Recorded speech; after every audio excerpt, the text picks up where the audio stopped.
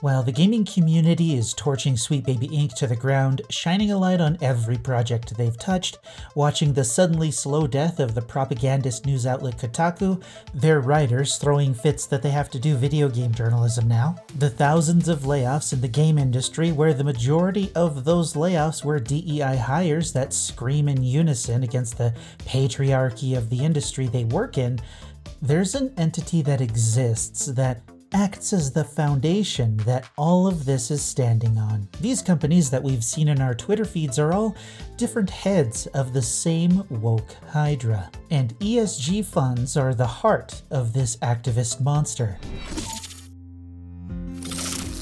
Let me introduce you to the toilet world of ESG funding.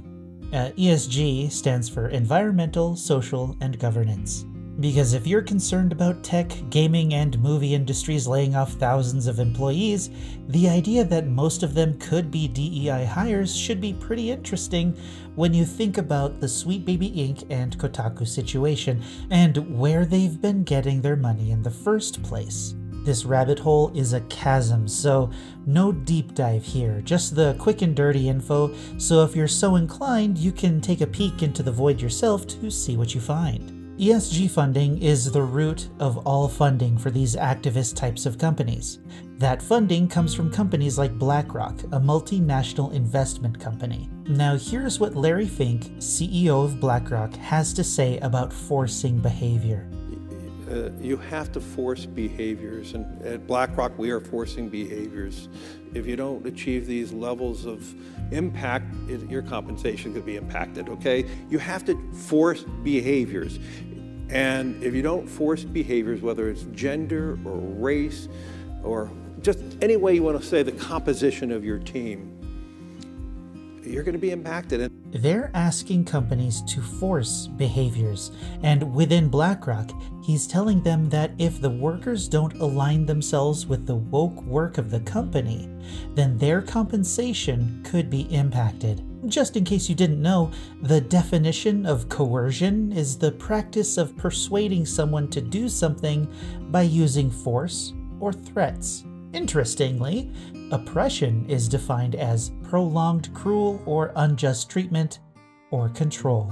So BlackRock will provide ESG funding to companies as long as they align themselves with the DEI goals of BlackRock.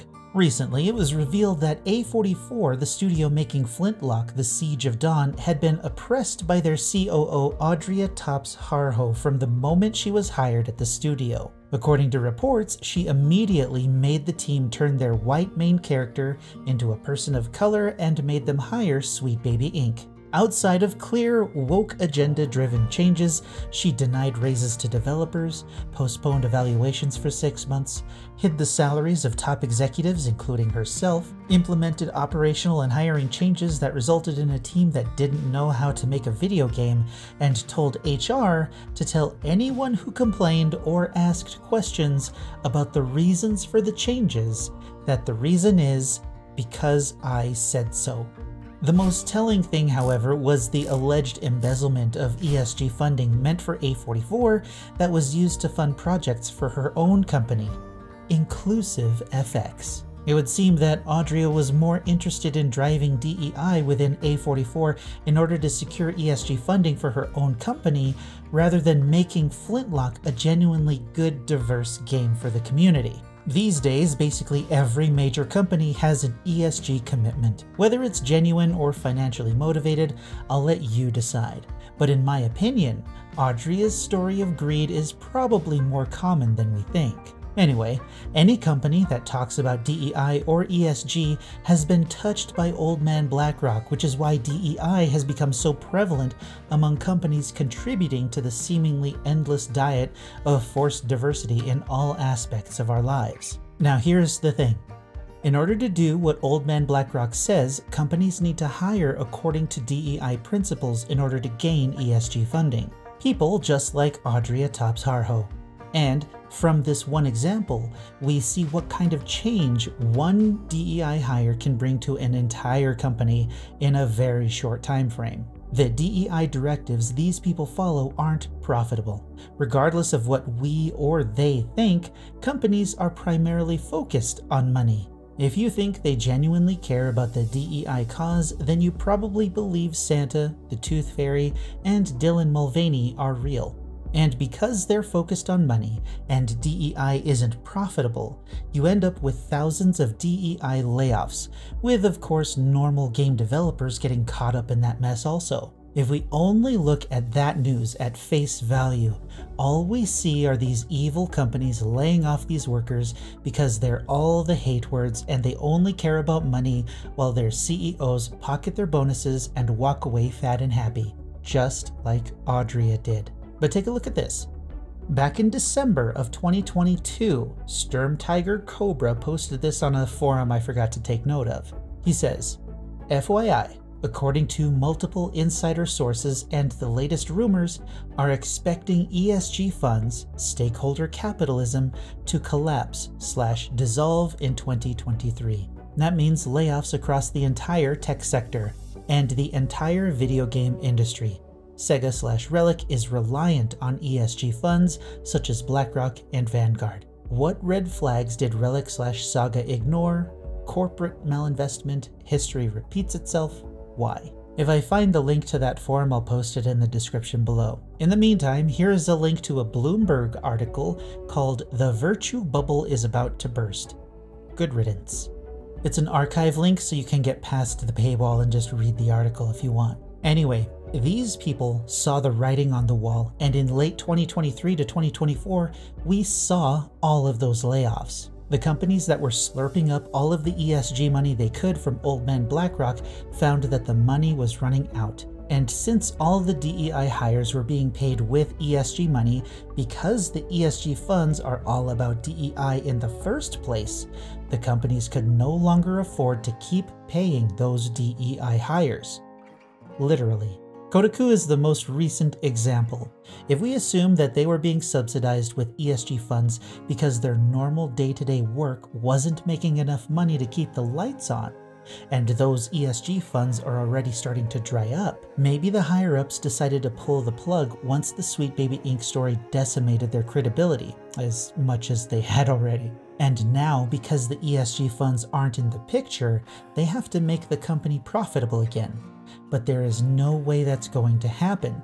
Their reputation is a complete mess, so they want to shut Kotaku down completely. But if they fire everyone, they have to pay severance and open themselves up to possible legal trouble. So just like how California companies ended their work-from-home programs to drive some of their employees to quit to avoid paying them severance, Kotaku is literally doing the same by asking their writers to churn out 50 game guides a week. They're being driven to quit, and the end result is a woke company going broke because the free ESG money hose has run dry and because the general public thinks DEI makes products worse. And finally, the companies don't have another profit source to run off, so they're going to die out. And with the consultancy detection groups picking up more titles infected with DEI, game companies are going to start avoiding forced diversity like the plague. Especially when titles like Palworld, Helldivers 2,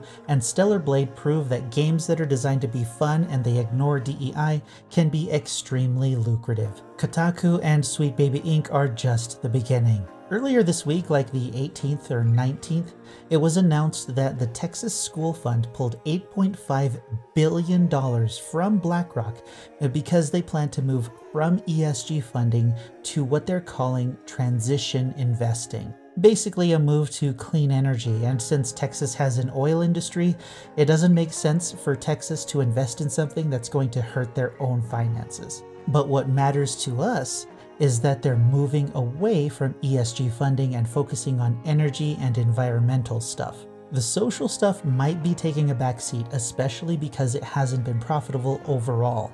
If it was, they'd still be doing it. Now, right there, I thought I was done, but it turns out that the Hydra is growing another head.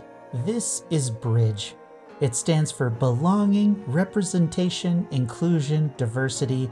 The G stands for the gap between them, and E, which stands for equity. If I'm being honest with you, that's a pretty clever logo, but their goal is much more insidious. Here's what the founder of Bridge has to say about their goal. And our mission is really about moving the narrative of DE&I away from philosophy to operationalizing inclusion as a business practice. So our North Star is that. Our North Star is not necessarily marketing per se, because we believe that inclusion needs to cross the entire organization, marketing included, but everywhere from organizational practices all the way to advocacy. What she said here amounts to this.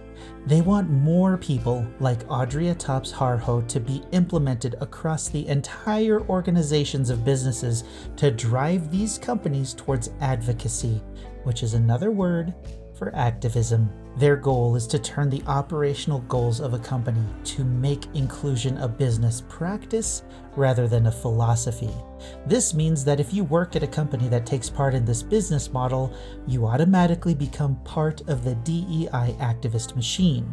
She even says as much in the interview. Now, while this doesn't seem to be affecting the game industry right now, they specifically said that they want to get into other industries after they've established themselves. But this overall can only be good for companies though, right? Just take a look at the people Disney hires and what happens when their woke projects fail. Kathleen Kennedy gets a dedicated South Park episode, the world gets a Cartman meme, and the Star Wars fans get the Acolyte. The woke Hydra has many heads, and while we may keep cutting those heads off and companies like BlackRock and Bridge grow more, maybe those new heads will stop looking at the video game and entertainment industries, at least long enough for the gaming community to prove that quality and fun promote more diversity and inclusivity than forced woke activism ever has. If you don't think that's possible, I suggest that you check out Blue-Eyed Samurai and imagine what game devs could do with a diverse cast of characters